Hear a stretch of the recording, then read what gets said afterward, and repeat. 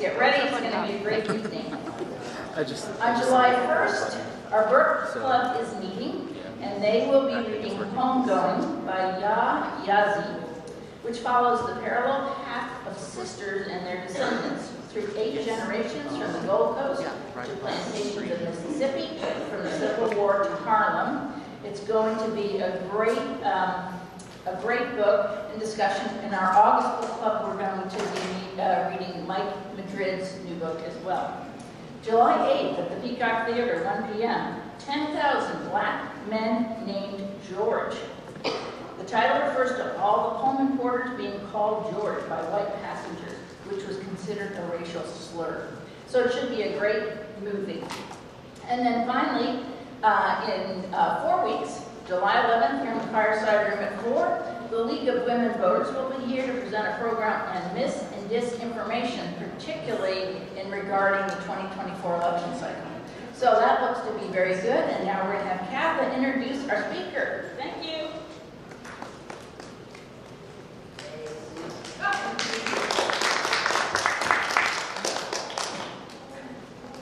Hello everyone, it's so nice to see you. And welcome, as Susan just said, to our June, thank goodness for Democrats and Army. But before we begin, doing research on this program and on the Contra Costa Bar Association, I have to say that Walnut Creek was involved in that, and I want to tell you a little bit of the history. In the early years, there were 2 bar associations in Contra Costa County, the Richmond or West Contra Costa Bar and the Contra Costa County Bar Association. So Richmond's population doubled during World War II, a lot of military defense industry, due to the naval shipyards, and became the city with the largest number of lawyers, Richmond. Meanwhile, Walnut Creek had 1 lawyer, Horace Bailey. It's like Forrest Gump or George Bailey, to serve a population of 3,000 people. The Ring brothers followed soon after, and by 1952, there were 10 to 20 lawyers in Walnut Creek. In 1955, the small group of Walnut Creek attorneys used to get together for lunch. And at one of these lunches, they decided to form a legal aid clinic. So for reasons unknown, the county bar refused to assume sponsorship of the legal aid and referral service, and the Walnut Creek attorneys thus formed, because they were not happy, the Central Contra Costa Bar Association in 1958. Bar meetings were held either at the Don Hotel or Paul's Restaurant, neither of which I think exist anymore, in Martinez, and state bar dues were $25. Unhappy at having to trek to Richmond's municipal court, the Central County group filed a celebrated lawsuit that successfully established a municipal court in Concord, and a similar suit was filed to establish the Walnut Creek Municipal Court, because they did not want to drive to Richmond or Martinez. And so we have. So, and I have to tell you just quickly, office work, if you were looking for a lawyer from Contra Costa Bar, $20 an hour. Down from $25 an hour the 2 years before. Real estate purchase agreement, $50. Contract, $25. General partnership agreement, $100. A will, $15. Trial per day, $175. Wouldn't Trump be thrilled with that? And depositions in defense cases, $50. There we go. So too bad we didn't have to go to court in those days. Anyway, on to the speaker. Jonathan Lee has served as an assistant U.S. attorney in the Northern California district since 2005, but is here today in a personal capacity only. He received his JD degree from Georgetown University Law Center, and while at Georgetown, he was a member of the Center for Applied Legal Studies Advocacy Clinic, representing clients in D.C. Superior Court and before the Social Security Administration. So I'm really very happy that we have an advocate for Social Security, which is near and dear to our hearts in this community. We are the headquarters of pre-existing conditions, and we definitely need our Social Security. So you can advise us if something terrible happens. He received his undergraduate degree in history and economics from Washington University in St. Louis. His role is managing other assistant U.S. attorneys and working on prosecutions involving organized crime. His most recent trial involved a murder of a federal security guard at the Oakland Federal Courthouse by anti-government extremists. Was that after the George Floyd? So do you remember the security guard that was murdered by a person pretending to be part of the protest group? So thank you. He's the chair of the Contra Costa County Bar Association's Port Chicago Task Force, which was formed in 2021. And he's also a director of the Contra Costa County Bar Association. He's the vice president for government relations in the Federal Bar Association's Northern California chapter. He's presented and assisted with the presentation of historical programs about Port Chicago to a variety of audiences this past year, including churches and high schools and social clubs and political clubs like ours, members of the federal judiciary, Congress, California General Assembly, City Council members. In fact, I think you have checked every box. He enjoys working with others in the movement seeking exoneration of the Port Chicago 50, including the other members of the task force, which includes lawyers and non-lawyers. So I want him to know, and his team to know, that to demonstrate support for the exoneration, in February 2023, our Bay Area congressional representatives, Congresspeople Mark DeSaulnier, Barbara Lee, and John Garamendi, introduced a House resolution recognizing the victims of the disaster, and the bill has yet to pass in the Senate. And last January, the Democratic Party of Contra Costa County, to which our club belongs, passed a resolution supporting the work of the Bar Association's Port Chicago Task Force. So I just want to read the last paragraph.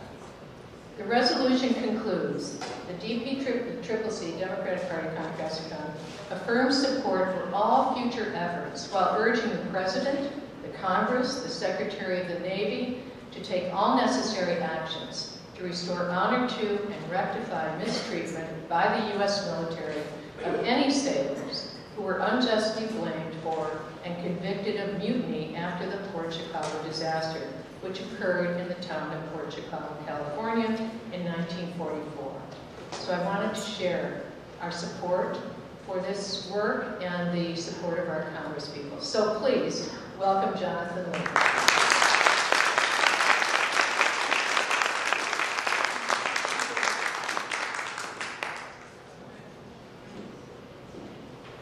Thank you, Catherine, for that lovely introduction, and thank you everyone for being here and for the opportunity. This is a true privilege and honor to be addressing.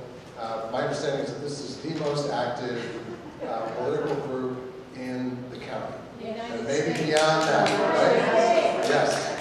So it is a great honor to be here with you and to be able to tap into your already existing energy around issues of importance in our public discourse. And we're bringing another issue before you now. It's one that we feel we should, as locals here in the Bay Area, take greater ownership of than perhaps we have in the past few generations. We're coming up on the 80th anniversary of the Port Chicago disaster, about 5 weeks, on July 17th. 80 years. It's been 80 years, and the stain on the nation's history remains, and it's something that we are actively and very vigorously working on trying to remove. We need your help. And that's one of the reasons why I was so delighted to accept this invitation on behalf of the task force to talk to you today. So I'd like to start with, what is the question? We're going to answer several questions today. Some of them are specific. What happened in the disaster? What happened at the mutiny trial? Why is that wrong?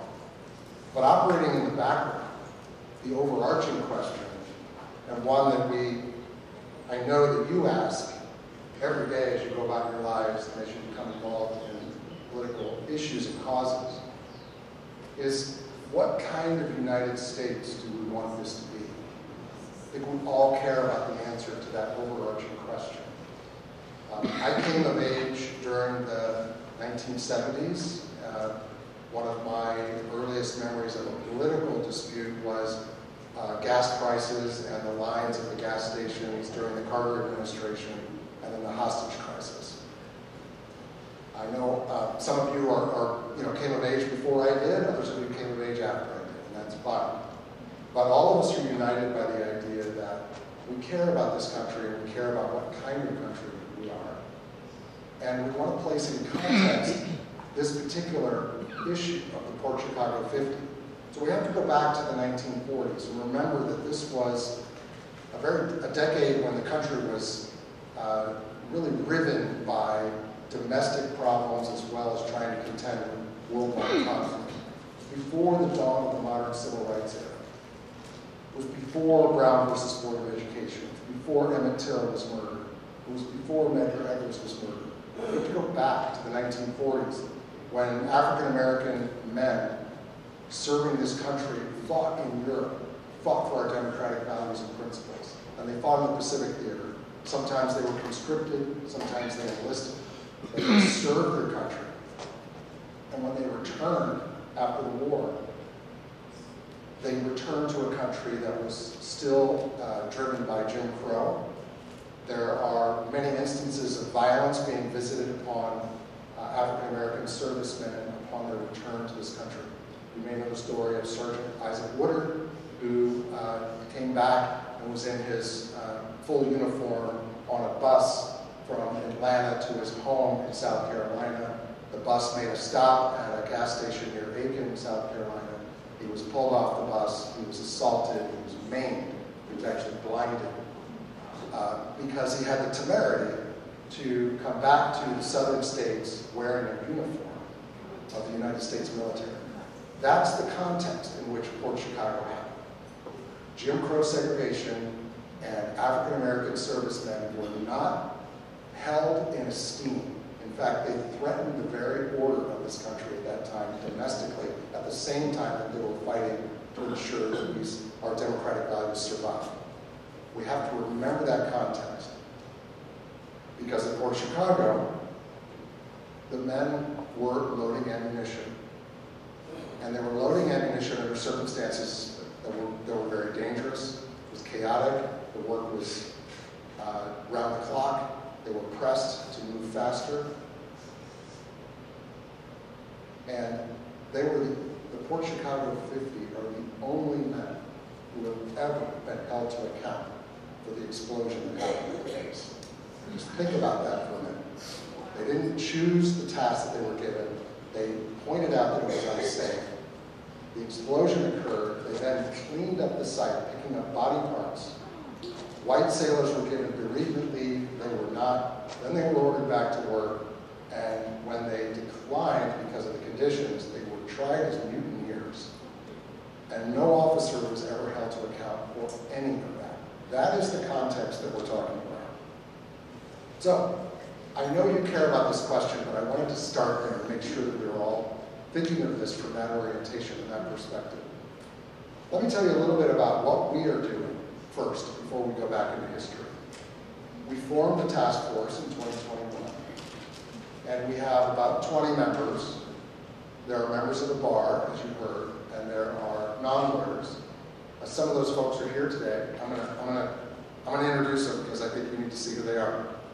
Carol Lucido is here by the camera, and Carol has been a stalwart member of the task force from the beginning and has done many tasks to support the work of the group, including our webpage. We encourage you to go and find it. There's lots of resources there. We also have Gabe Nolenfar. Gabe, can you stand up? Gabe is a high school. Yes, let's give him a round of applause. Gabe is a high school student who is interested in justice. And he reached out through his parents to see if there was something he could do. I would encourage you, if you're not already on TikTok, make sure you go there and follow the content that Gabe is putting up. Gabe will also be helping us along with Drew Irons. Drew, can you stand up, please? Thank you. Drew has also supported the work of the task force through these many months. Gabe and Drew will be in the foyer afterwards and there are iPads there. If you would like to sign our petition, it will be very easy for you to do that with their assistance before you leave, and we'll come back and tell you more about that later. Here's a picture of us as a group, those of us who could be there last year on the commemoration event, which is at the site of the explosion. The flagpole is, marks the National Park Service's jurisdiction at the site. This is the National Memorial Naval Magazine at Port Chicago. And you can see the pilings of the pier in the background over folks' shoulders on the left. That was the pier that was destroyed in the explosion. So it is the site. It is surrounded by active Army. It's a military base that's currently being operated by the Army. The services switched jurisdiction. It'll be back to the Navy at some point. But in order to get there, you have to make a reservation, you have to make arrangements because it's an active military base with this point, this small point that is dedicated to the memorial. There will be a commemoration this year again on July 20th. That's the 80th. You can attend that if you like. You have to go to the Park Service website and request a ticket. I encourage you. It's a very moving event where family members and descendants of the men who were killed in the explosion, as well as men who served there, are in attendance. They're recognized. And sometimes there are remarks by dignitaries that are actually worth hearing. And I encourage you to give that a try. Last year, we were honored. We were actually given a mic for a couple of minutes to explain our work. And so I don't think that will happen this year, but the speeches are very moving there as well. So that's on July 20th, Saturday. All right, that's us, that's our group. You heard about how we're active. We do think that the simplest way to exonerate these men is for the Secretary of the Navy to pick up the pen and sign the paperwork. That's all it will take. It doesn't take an act of Congress. I will say that there are many great ideas right now that go to the halls of Congress and die a slow death, right? And so counting on Congress in this environment, I think, is putting your chips on the wrong horse. I do applaud our local representatives who have been introducing the resolution with every new Congress. So every 2 years they introduce it, and it's passed. When the Democrats have controlled the House, they have passed it. Where it's faltered is in the Senate when they try to pass the National Defense Authorization Act, which is the omnibus bill that funds our military. It's usually inserted along with literally scores of other riders into that huge bill. And then there's a conference process and there's a filtering out, and it's always gotten filtered out. So it hasn't passed the Senate. Chances are that politics has something to do with this, right? Well, the Navy is in a different posture. The Navy is part of the executive branch, and the Secretary reports to the President, is a cabinet-level position, and has the authority to remove the convictions from their personal records. And we're going to give you some ideas about how, if you want to raise your voice and make sure the Secretary of the Navy hears, there's some simple things that you could do. And oh, by the way, the Secretary of the Navy may be coming to the ceremonies at the 80th celebration. Wow. Now, I'll give you an example of how in the last couple of years, the tide has kind of turned.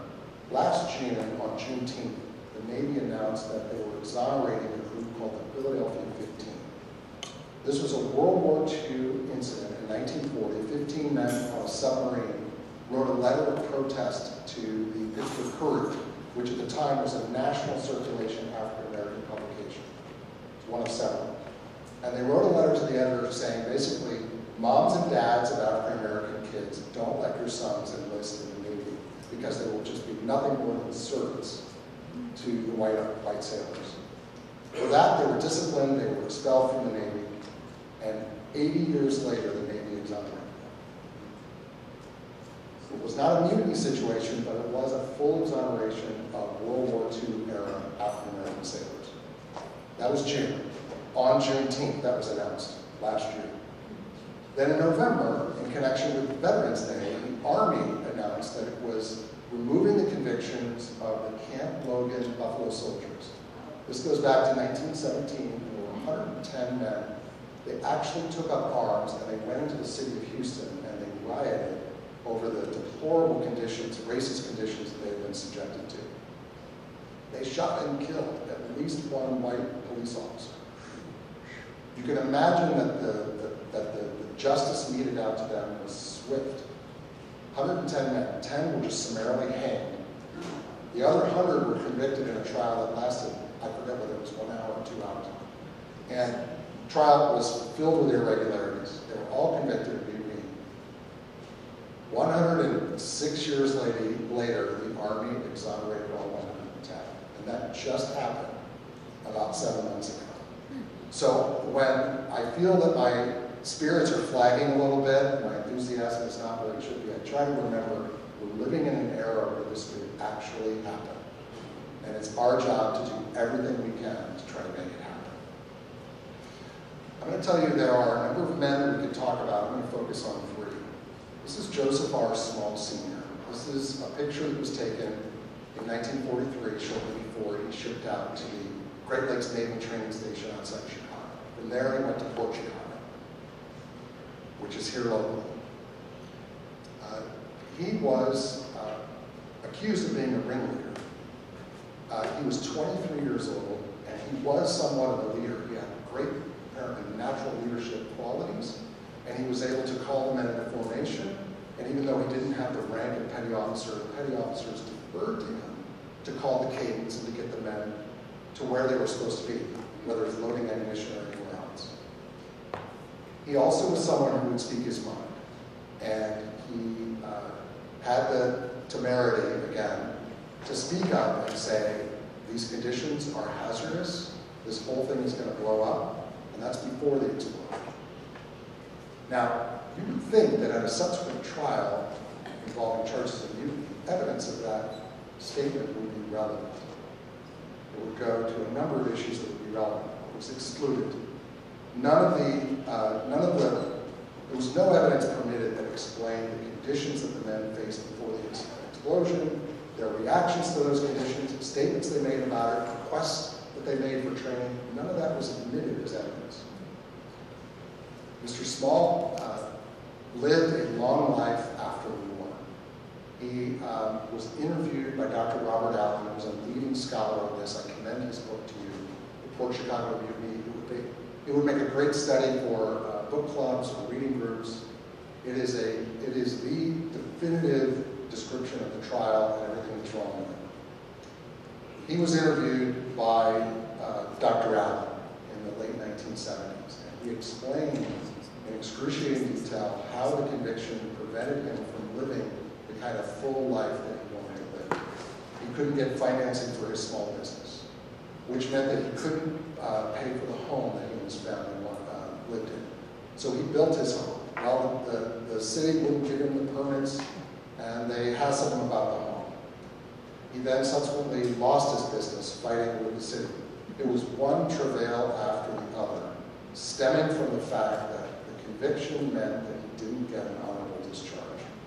Anyone who knows anything about post-World War II America knows that the GI Bill provided a pathway to prosperity for tens of millions of Americans. Because the men who came home from the war, the country would remember them, would remember their service, and provided a means for them to succeed in society. It did not happen for the Port Chicago family. This is Jack Crittenden. He was 19 years old when the explosion happened. Most of the men that we're going to talk about were between 17 and 23 years old. They were all from the South, the Mid-Atlantic, or Northern states. None of them were Californians. Many of the white officers who presided over their operations were here locally. They weren't in a forward position for other reasons. And they would come from their home to the base and run the base and then go back to their home in Oakland, El Cerrito, or wherever it was. Jack Crittenden was 19, as I said. He actually had decided that he was prepared to load ammunition after the explosion, although he was concerned about it. And he thought that he was being taken by the MP to a squad that would be reporting for work. Instead, he was taken to the brig. and he was charged along with the other 49 with mutiny. It didn't matter that at the trial he explained that he would have gone back to work. He was deemed a mutineer, he was convicted, he received a sentence of 15 years of hard labor that most of the men received. After the war, he went back to Alabama, and he went back to Alabama State, which is an HBCU school, and he was able to work his way, he completed his degree, he became a teacher, he became a history teacher in Lowndes County, Alabama. Lowndes County is also known as Bloody Lowndes because through the history of the state, it was one of the locations where a great number of lynchings had occurred through history. So the idea that this gentleman went back to Alabama and was teaching history in that location has always struck me as very, very significant. He died in 2017, and his son, Hiram, is somebody that we've been in touch with. We're trying to offer support to family members whenever we can. Hiram will actually be making a petition to the Navy. He's represented by counsel. He has an excellent counsel. We helped him make the introduction. So there is going to be a legal petition, at least one, coming to the Navy soon. This is John B. Fellisbrett. He is 17 years old in that photograph. He was at Port Chicago for 2 weeks. He arrived on July 3rd, and he died in the explosion on July 17th. His family, he's from New Jersey. His family was told simply that he died while serving. No details for years. And his nephew, Jason, is an active member of our task force. His grandniece, Camille, has helped us with presentations. And we'll be coming back, I understand, next month. We have a conference, and we want to tell you about our conference in case you'd like to attend. It's free, we just need you to register. We'll be at the Concord Hilton on July 19th from 1 to 3. And there'll be panels of different speakers there that you might find interesting. But I want John's picture to be here because he represents the men who died in the explosion, who died needlessly through the chaos and hazard created by white officers. There's really no other way to think about it. All right, I've been talking about the explosion. Let's just back up and cover a little bit, tell you the story of the disaster very quickly. You might be familiar with it already, but just to fill in some of the basic details so we're all on the same page. This is an aerial view of the site in about 1941 when it was constructed. This was intended to be the most significant ammunitions depot for the Pacific Theater. It was constructed quickly in early 1942 and went into operation by late 1943. There was later a second pier added. This picture is early, it just shows the single pier. This is a photo from the period at the location showing the men removing ammunition from a railroad car. So the ammo would be brought in, and then it would be removed from there and then placed aboard a ship and sent off to the Pacific Theater. This is the configuration of the 2 ships that were present at the time of the explosion. The E.A. Bryan is on the bottom, and it was loaded with, maybe your math is better than mine, but you can see it's many hundreds of tons of ammunition. They're loaded, and the ship at the top, the Quinault Victory, had not yet been loaded. But in addition to what's on the Bryan, all of the railroad cars that are shown there in the middle part of the picture, so it's a bird's eye perspective looking down, those are all loaded up as well. So when the explosion was triggered, all of that exploded. It was the largest explosion in recorded history caused by man to that point in time. It was felt as far away as San Francisco, and I think even reports of San Jose. Felt a tremor. It was on the Richter scale, it would have been somewhere between 3.5 and 3.7. There was a plane flying over the site at 15,000 feet that reported large objects flying up in the air where it was flying. Windows were broken in Benicia, which is all the way across the strait. was a huge, massive explosion. Only 51 of the 303 men who died in the explosion were identifiable. The rest were just scattered body parts and remains. And they know who was on the ship because of the cyanide, but there was no confirmation by identification of remains in most of the cases. The explosion was just too massive and too forceful. Here are some photographs showing the site as a result of the explosion. This is one of the piers. This is the Quinault Victory. Remember I mentioned that was the ship that was empty. It was flung out into the Carquinez Strait about 700 yards and also rotated about 260 degrees from where it was. So that was all because of the explosion. All right, so after the explosion, that's July 17th, the Navy first convened a court of inquiry. This was an administrative proceeding to try to determine, if it could, what caused the explosion. It was not able to reach a definitive conclusion. It did receive witness testimony from a member of the White commanding officers, and I won't read that testimony to you, but I'll just tell you by description. Many of these white officers spent their time in this proceeding talking about what they perceived to be the intellectual inadequacies of the black sailors. The intimation being that, of course, there was an explosion because look at what we're working with. So that lasted about 2 weeks. Congress then took up the question of what compensation should be given, because these are men who were in active service. The original bill in Congress proposed $5,000 for each family of a deceased victim. There was a representative from the South, from Mississippi, named Rankin, who once he learned that most of the beneficiaries of this program would be African American families, he insisted that they scale the number back to 3,000. So it was 3,000, and those, I know you all know your history really well, but that fraction of 3/5 is a very significant historical reference, of course, to the original Constitution, which said that we count black residents as 3/5 of a person. I'll also mention that the white sailors who were at Port Chicago, and there were hundreds of them, got bereavement leave, 30 days with pay. Black sailors did not.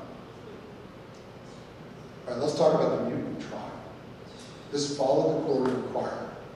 This was a trial that happened over the course of 2 months. It happened at Yerba Buena Island. And a little historical footnote, just in the last few months, they've actually found the courtroom.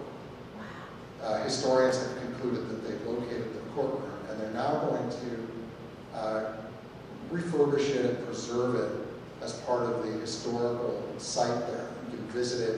I'm sure there will be displays there. I do have a photograph I can show you, but picture a room at Yerba Buena Island within a base and a trial that lasted 5 weeks, and that'll give you some idea of what happened. Well, how did we get from the court of inquiry to mutiny? The way we got there is that the Navy decided that they would resume the loading of ammunition at Port Chicago. And the word came down through the chain of command that the black sailors were going to go back to this work.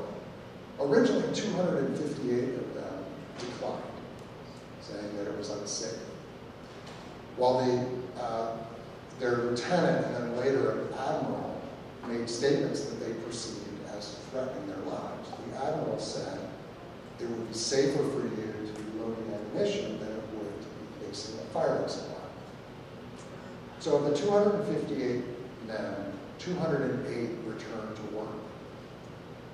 One detail there that I do want to share is there was a set of brothers in the 258. One brother went back to work and one is in the Port Chicago 50. Later at the trial, the brother who went back to work, the statement that he gave was used as evidence against his brother in the trial. These statements were taken by Navy lawyers who did a variety of things that are problematic. For example, saying, I'm here to help you, saying, here's what happened, didn't it? And when the sailor would say, I don't think that's what happened, the lawyer would write up a version, show it to the sailor and say, I think you should sign this, this would be best for you. The sailor signs it, that then became their statement.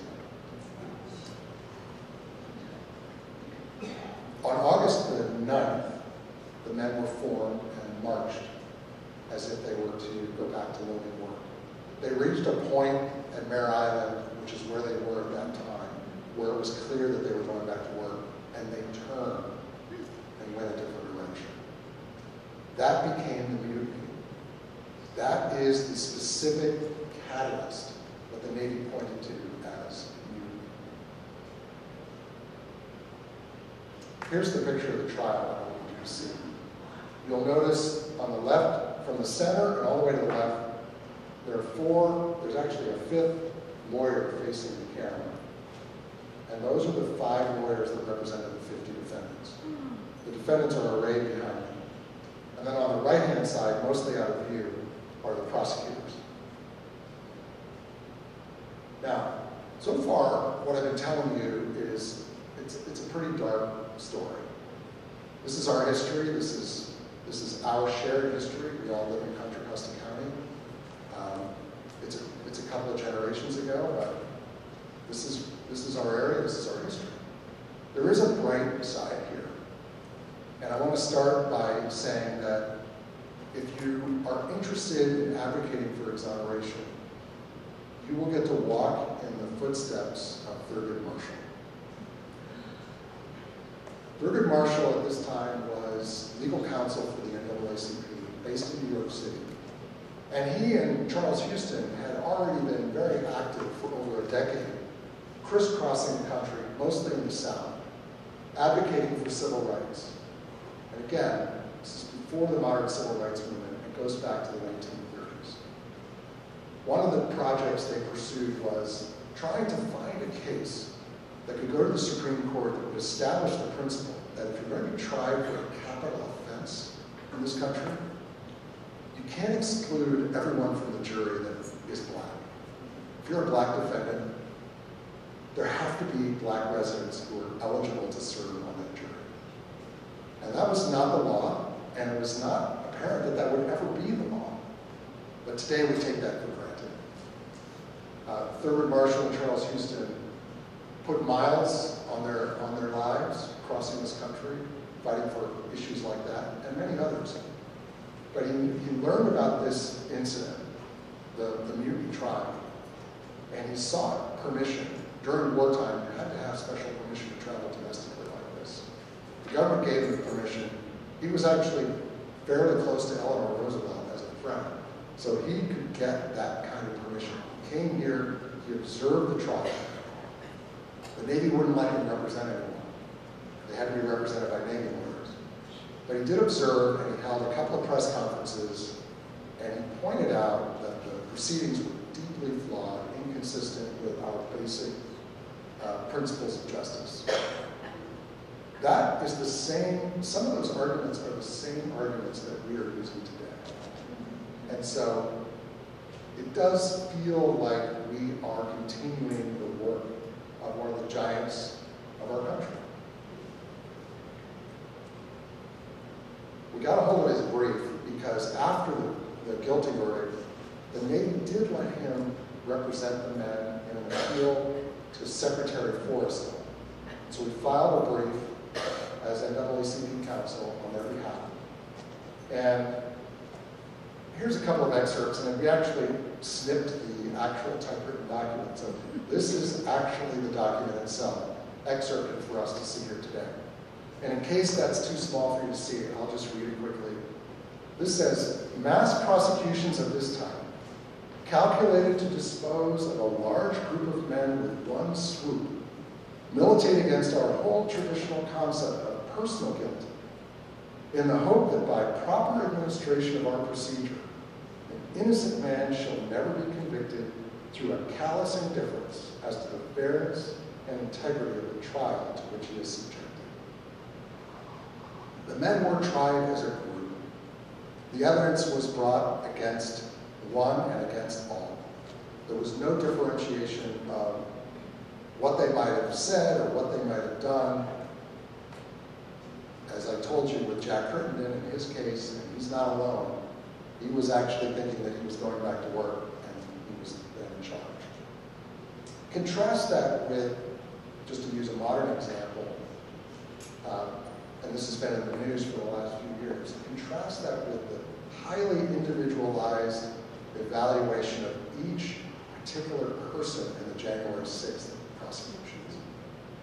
Charging decisions are different, bail decisions are different, sentences are different, and they're meted out according to personal responsibility and the conduct of each individual. That's arbitration. That's what we do. Here's another excerpt from Marshall. This one talks about how the transcript is 1,435 pages, single-spaced and on an equal-sized paper, and the court arrived at its findings of guilty between 11:55 a.m. and 1:15 p.m. We assume that during this 80-minute period, the court also had time for lunch. Even if we assume that the entire 80 minutes was spent in deliberation on this case, each individual accused received about a minute and a half of deliberation. This callous disregard of even perfunctory justice is amazing. Again, we are now making space for more time to be devoted to these issues. And one of the things that we're pointing to is that it was a rush proceeding where everyone was treated as a unitary object, and it's inconsistent with our values. All right, just to zero in a little bit on some of the legal arguments we're making, there is a right to counsel problem. If you have 5 lawyers representing 50 people in a capital case, the obvious and immediate flaw there is that each individual person needs to have complete counsel in order to have an effective defense. An effective defense has been in the 6th Amendment since 1791. And the Supreme Court recognized before 1945 that this was a right that applied. There's the famous case of the Scottsboro Boys, which was from the 1930s. The Supreme Court decided a case in 1932, and there they decided that the 6th Amendment required that the men in that case not meet their attorney just on the morning of trial, right? This had to go to the Supreme Court in order to be established in 1932. It was followed up by a case called Glasser in 1942, where the Supreme Court reversed the conviction, and there the issue was that the co-defendant and Glasser were both represented by the same lawyer, right? There were 2 clients and 1 lawyer there. But some of the evidence tended to incriminate only one of them. And so it put the lawyer in a conflict of interest situation. Do I allow that evidence against one but not against the other? How do I counsel one versus the other? The Supreme Court ruled that violated the co-defendant's 6th Amendment rights.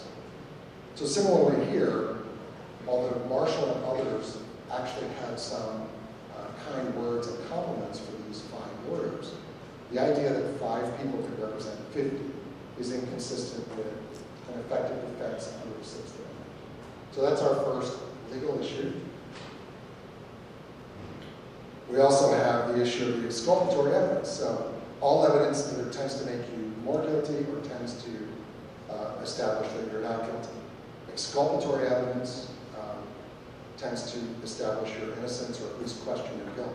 Inculpatory evidence is the evidence that is used to convict you. So in this trial, they allowed the evidence that helped the prosecution but excluded evidence that would have helped the defendants. For example, there was evidence that the men did not have the intent to take over authority. And that's an element of mutiny. Mutiny is, we are going to, through an armed uprising, become the authority here. You're no longer going to be in charge of this ship, Captain Queeg, right? That's mutiny. Well, here there was ample evidence that the men didn't have that kind of intent. Their intent was to point out a problem, a hazard, that if it could be fixed, then everyone could go back to work. That's not mutiny. And that evidence was excluded, along with the evidence that they had pointed out to the Navy before the explosion that there was this grave danger.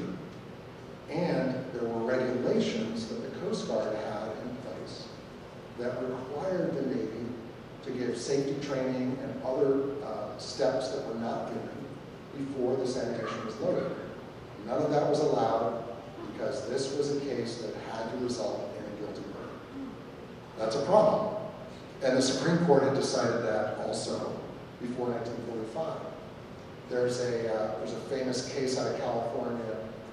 I don't know if you've all heard of the Preparedness Day explosion in San Francisco in 1917. It was a parade to get the community ready for World War I. There was an explosion that killed several people, and it was thought that these anarchists had done it because they were opposed to the U.S. going into World War I. But one man was framed with perjured testimony. His name was Tom Mooney. And the fact of the perjury came to light within 2 years. And his sentence was commuted by the governor to life. But he saw his exoneration because it actually was perjury. The only testimony placing him at the scene was perjured testimony. And the prosecutor knew it. It was another 20 years before the governor of this state exonerated him. And that is the case of Mooney versus Holohan. It's a 1935 Supreme Court case where the Supreme Court said that when a prosecutor suppresses favorable evidence that the defense could have used, that violates due process. It's exactly what happened in this trial. And it was already the law of the land. I already mentioned before the problem with the statements. The men were either tricked or threatened, in many cases, to give statements against the 50. And there are many examples of this. And it did come out of the trial somewhat. The court-martial decided that it wasn't, it didn't exonerate the men. This one was weighed a little bit at the trial. But there was more evidence that could have been developed of this. And, pardon me, this is a very serious defect in the proceeding. To take evidence and use it at trial where you have threatened a witness in order to extract the statement violates our fundamental principles of justice. It's not allowed. Finally, there is no evidence of an actual conspiracy. They were charged with conspiracy to commit mutiny. The great thing about conspiracy as a charge is that if you can prove the agreement between 2 or more people to do something that's illegal, then evidence against one can oftentimes be evidence against the co-conspirators. You do have to prove an agreement. Whether it's a written agreement or not is beside the point. Often it's not a written agreement. People don't usually get together and write down, hey, let's go commit this crime together. I'll sign here, you sign that. Agreement is usually proven through circumstantial evidence. But there was no attempt to prove an agreement here. And there was no evidence that could be sufficient enough to sustain the conviction on that ground. All right. Some other issues that we have raised in our advocacy. We believe that these convictions resulted from racial discrimination and systems that created and then reinforced inequality. We think that there's a lack of due process in the record. We think that the conduct at issue was actually a legitimate form of protest that we would want members of our military to be able to do. Right? If you think about a more modern example, you may recall that at Abu Ghraib prison in 2008, what came to light were these horrible photographs of prisoners being tortured, right?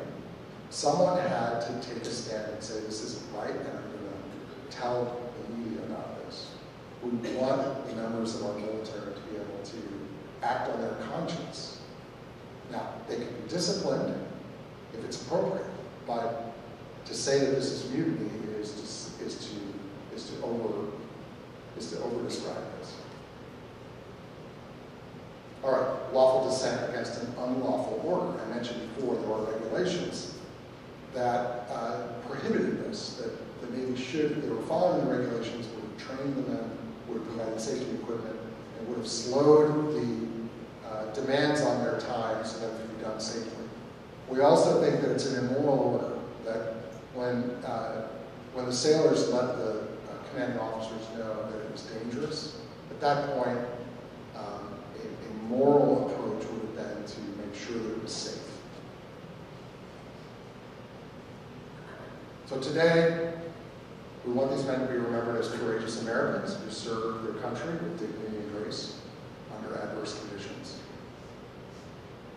We also hold them up as civil rights heroes. I haven't told you that part of the story yet.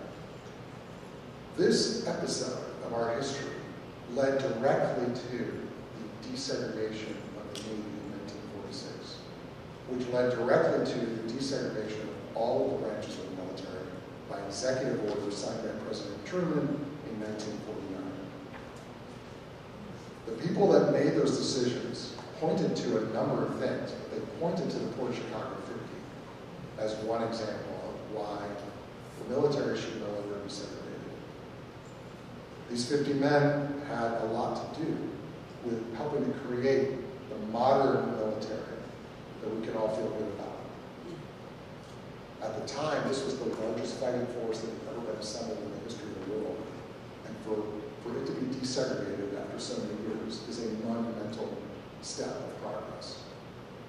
These men should be celebrated for that, and that's one of our arguments for why they should be exonerated, so that they can be rightly credited as civil rights heroes. These also are men whose cry for justice has not yet been answered by this nation.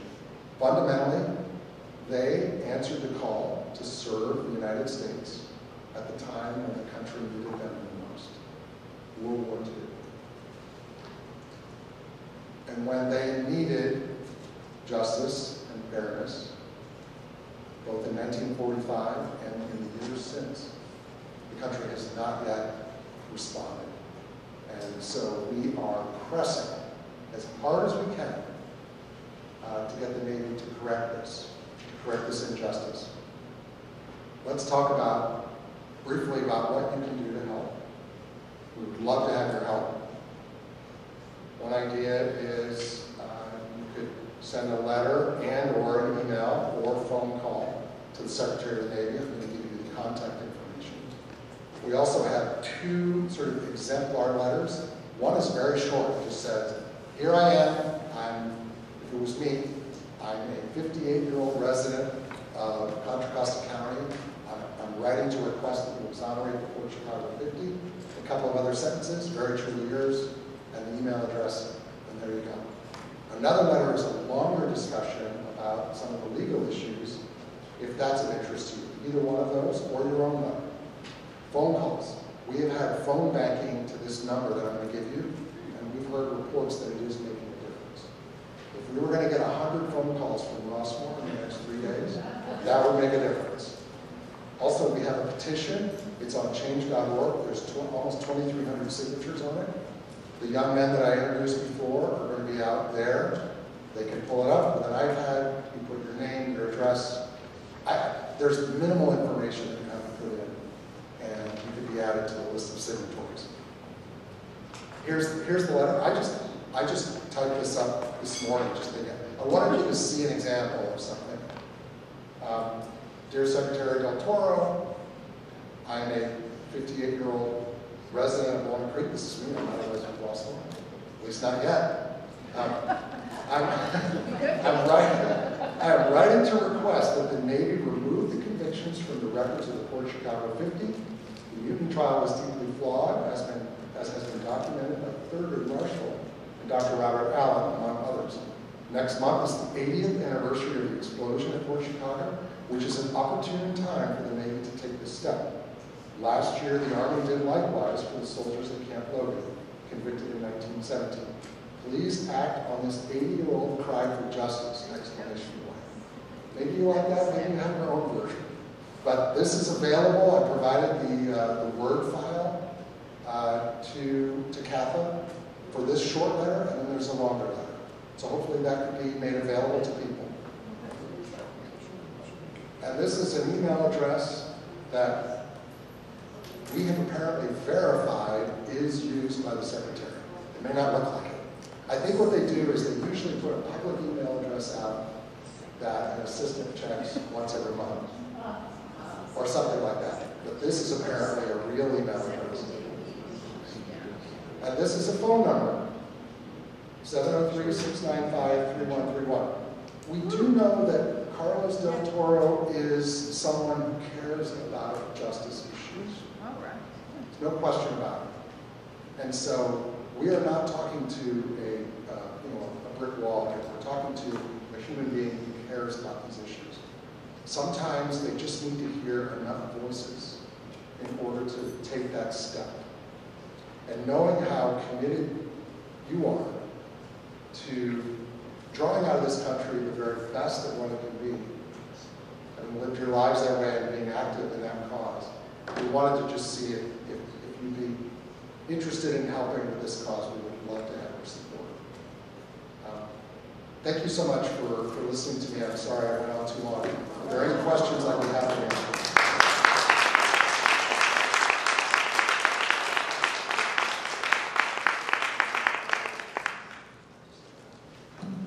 That was great. Wasn't it great? Yes.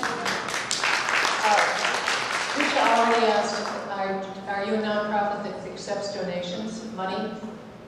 We have started trying to raise some funds. For example, I mentioned on the 19th, we were going to have a conference. Mr.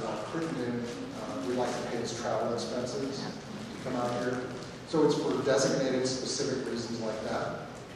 We were trying to raise funds, and there's a QR code that we can provide. I don't have that handy.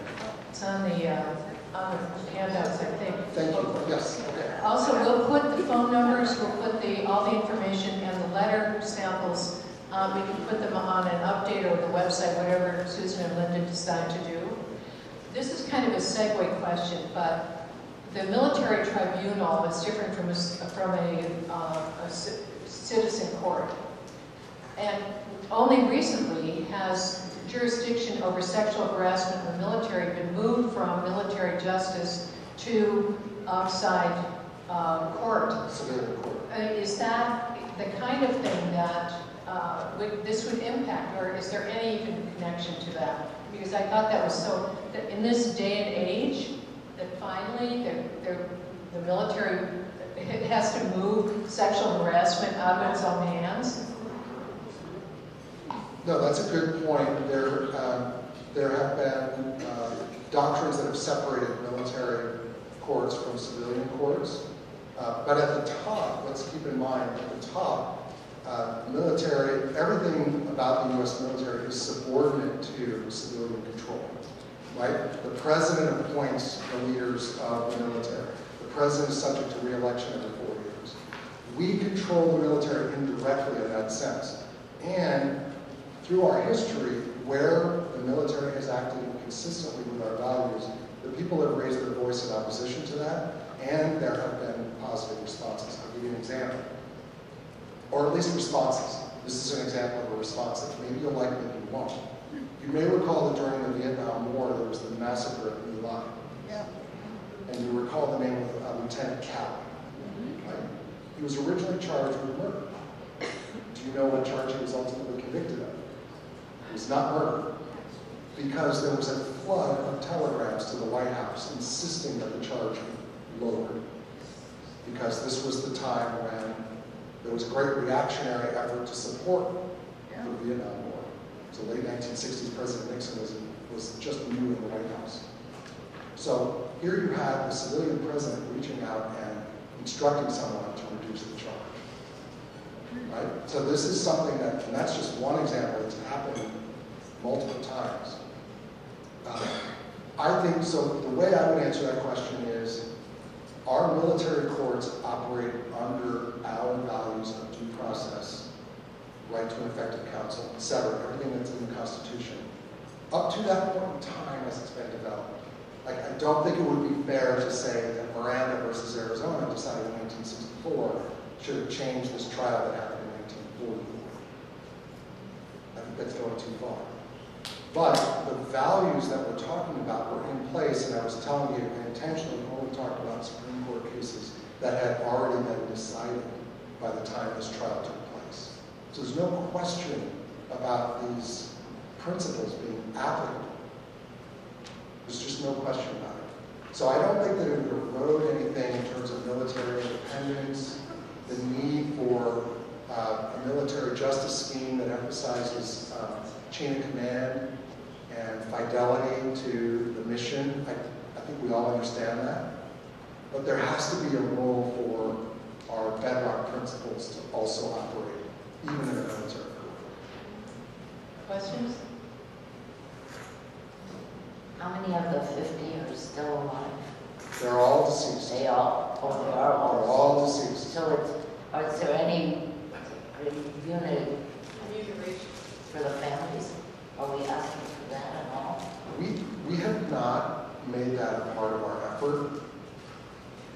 And I don't know how that would turn out, but I think it's fair to say that if they are exonerated, by that I mean the convictions are expunged, then they would be given a different discharge, which would be honorable. And at that point, I do think that there's probably some discussion that would have to take place. But I don't know, it's beyond anything that I've researched, and it's not something we're asking for. Here's a question. How does one make a reservation to go to the commemoration event?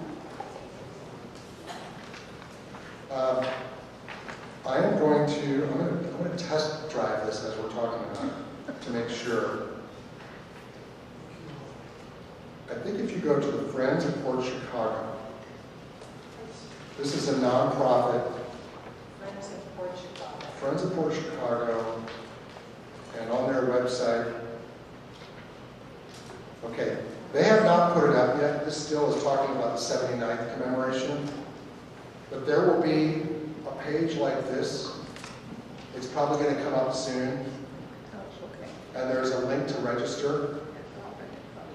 Can we put that on our update too? Yes, I'm also going to test drive the Port Chicago National Park Service site, because I would imagine They meet in Martinez, and you board a bus. okay. At nps.gov, there is Port Chicago 80th anniversary event. We are now accepting reservation requests for the 80th anniversary. Please follow the link to learn more. And NPS is National Park Service. .gov.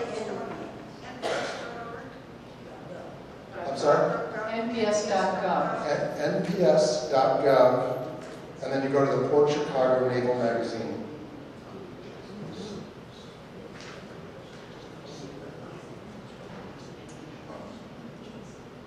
You know, Carol has once again rescued me from my own dithering. So the piece of paper that's at your table, if you go to this website that's at the top, PortChicagoWeekend.org, you can register for all the events, and the commemoration is on the top of the right-hand column. We would love to see you at our workshop, which is on July 19th, and then there are details on the back. So we're going to have community leaders, faith-based leaders, and some family members and descendants. And then, if there's any extra time, you might hear me talk again, I'm not sure.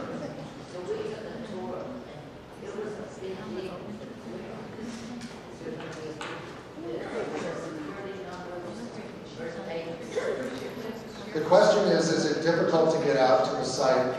And the answer is, you have to give them your identifying information. They'll need a birth date, they'll need a driver's license, they'll need a photograph when you show up, because this National Park Service is a small plot of land surrounded by an active military base, and so the military actually controls access. And so it's unfortunate that someone without a driver's license or some other form of government-issued photo ID may not be able to make this event. If you have a passport. Yeah, you have to give your info in advance and they have to approve you. Okay. It's well worth the effort. I'll just say that. I've been out several times, and this is a good reminder to me I'm going to be registering tonight. Any more questions? I have to say this is, oh, here's a question.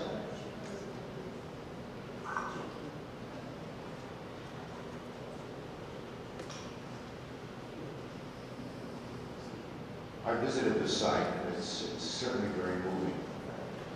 Two things I remember from the explanation by the Park Service representative. Number one, he told us that this is the least visited national park in the United States. Number two, he related that the white officers would divide the black workers into teams, and they would bet against each other as to which team could load the fastest. Oh my God. Emphasizing speed over safety. Yeah. Yes, sir. I'm so glad you mentioned both of those points. Actually, I was at the National Park Service that was the previous winner of the least visited site. It's called Overby, and it's in the middle of nowhere, Utah. This is much easier for us to get to, and we can change that ranking by showing up on the 20th of July. To your more important point, you're right. There was one piece of testimony that shed light on this. The witness was Ali Green. He was the oldest of the Port Chicago 50. He was 37. And there was a sort of a routine at the end of each testimony. All 50 men testified in their own defense. And at the end, the general who was running the court martial would say, "Do you have anything else you want to tell us?" And most of the men, being very young and scared, had very little to say. Mr. Green said, "Yeah, I do. I knew something bad was going to happen because they made us race against each other, and they bet on us.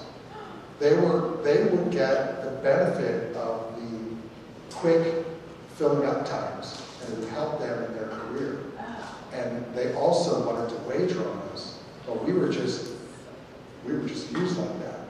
And that was an unexpected piece of testimony because that had all been excluded by rulings beforehand, but since the court asked him, he said that. So that's sworn testimony that confirms that. Thank you for mentioning that. Did they ever confirm what caused the explosion, actually? Well, I think the mechanism of the explosion is known because it's all the munitions. The question of what precipitating event caused or triggered the ignition, it's never been definitively decided or learned, and I don't think it can be. There was some testimony that the men were told that the munitions, at different times they were told that the munitions were not live wired, because when they complained, like, "Hey, that's a big bomb that's rattling against the inside hull of the ship there, that looks really dangerous. Don't worry about it, it doesn't have a live fuse." Well, we know that's not true.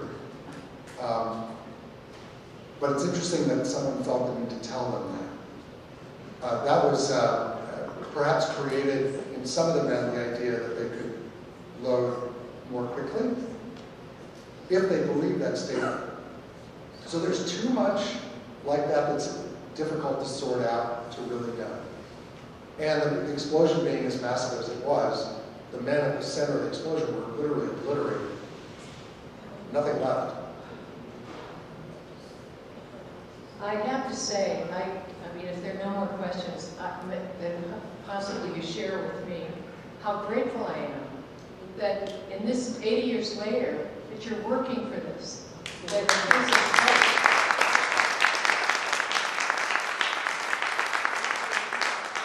and I think you started out with the right question. What do we want this United States to be? And I think justice anytime, no matter how long it takes, is really, really worth pursuing. So in this time when we're all depressed and terrified, I mean, it's so, I personally am so grateful to you and the task force for working on this, and I hope we can help with it. So thank you, thank you, thank you. Thank you so much.